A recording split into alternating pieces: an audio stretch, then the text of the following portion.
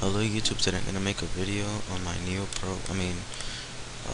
an update of my program, Notez VS4. I'm sure y'all remember that. So here it is.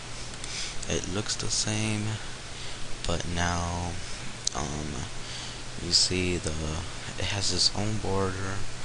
You can, the own border included a minimize button, and minimize it, and maximize, and then to put it back, and the X button, its own custom X button, and then it also its own icon here and a label for the name, and you can move it just like a normal program, but with its own border. Now I can move it, so that's very cool. That's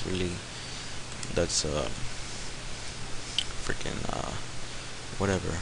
I was gonna say something, but I don't remember what the word is, so I don't know. But anyways, you can do all this: new, open, save as, edit, cut, copy, clear, all that stuff. Font, set the color, and it can talk like if you type something there. So yeah, that's it. It's just an update. I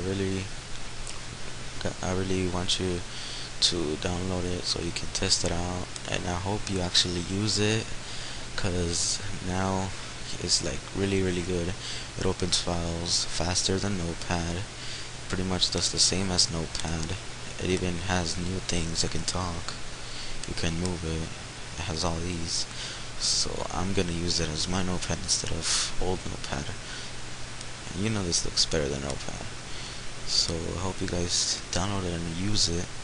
And if you make a video that requires to use Notepad, I hope you guys use this.